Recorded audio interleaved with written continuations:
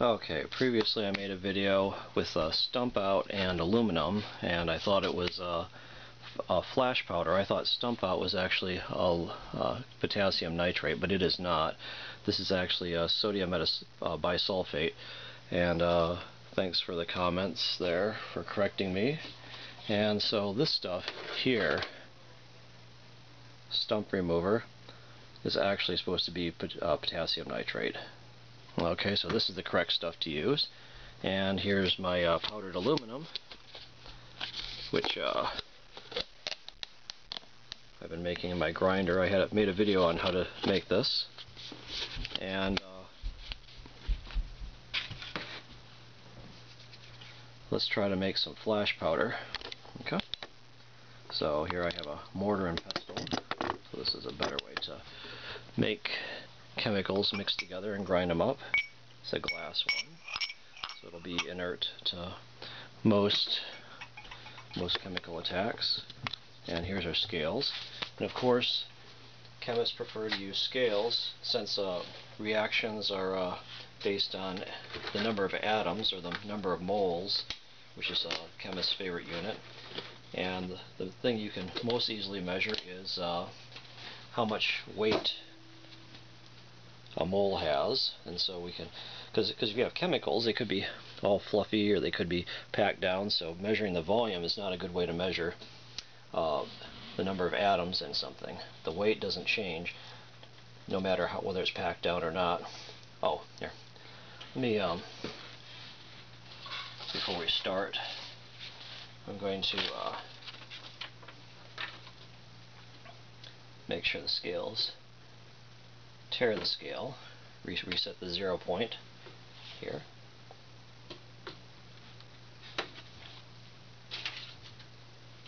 Okay. Doesn't seem like it's resetting. Okay, there. Okay, so it's reset, and so that's the 0 point there. And let's look at our chemical equation here.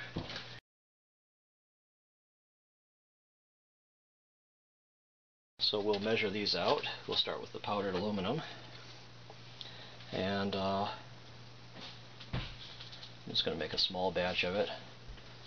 So we'll make about went a little bit over. Wanted to do about 0.4 grams of that. Okay. And we'll put that in our mortar and pestle over here.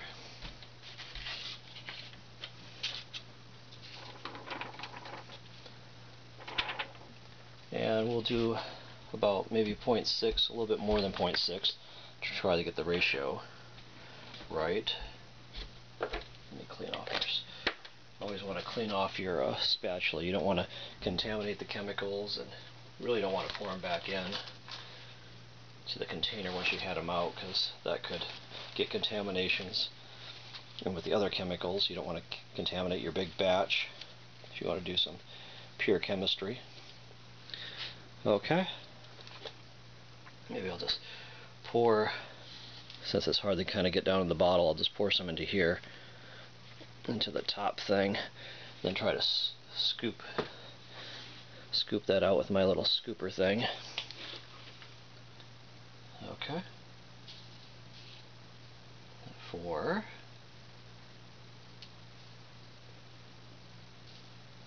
5, 6, and it's got to be a little bit more than 60%. Okay, 7. Okay, so that's probably pretty close to the right ratio. Okay. Okay, so let's pour that in to our mortar and pestle. And I've been trying to make gunpowder with that other stuff, and it was not working at all. I couldn't figure out why. So now I know why. It's because, let's take a look down here, because that was not potassium nitrate.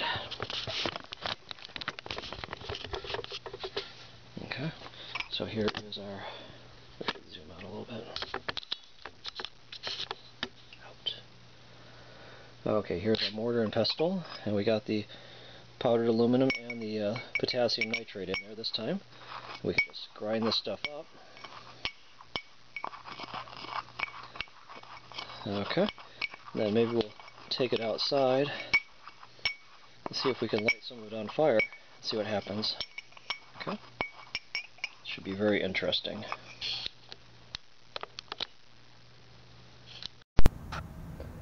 Okay, so I've been grinding this for quite a while in the mortar and pestle. It's looking pretty uniform in there.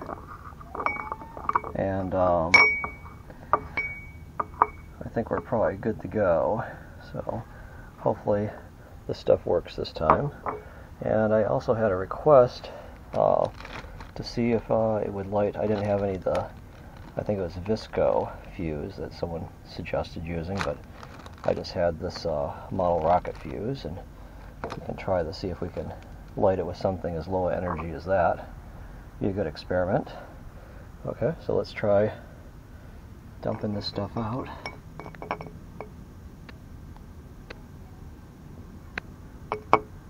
Okay. And maybe I'll stick the fuse in one end of it. Actually, I don't know if I can light it like that. Maybe I gotta bend it a little bit so I can get it up in the air to light it. Okay. Make sure we can still see that. Okay. So here we go. We'll try lighting this.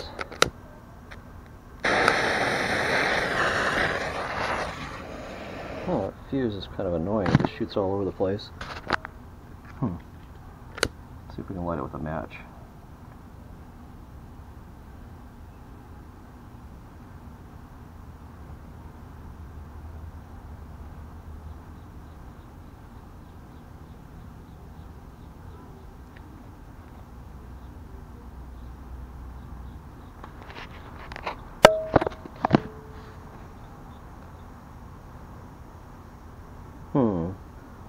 Seems like it wants to go, but it's starting to spark up a little bit.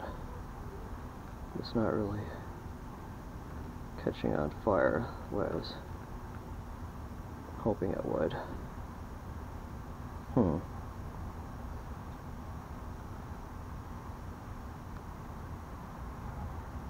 Let me try something else.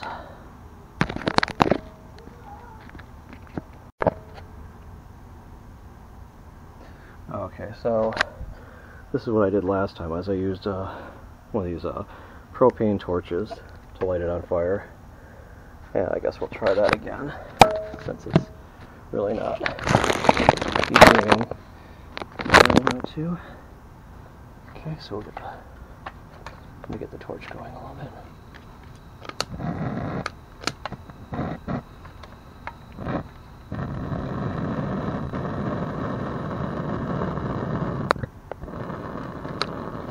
Okay, so here we have the flame of the torch.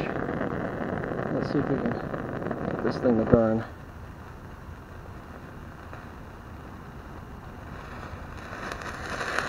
Oh, there we go. Wow. That was pretty bright. Okay. So you may need to have a torch to light it, I don't know. That fuse wasn't a very good test, but it was shooting all over the place. Anyway, we might try that again next time with something else. Okay. Anyway, this is Dr. Janes, and thanks for watching. Dr. Janes, and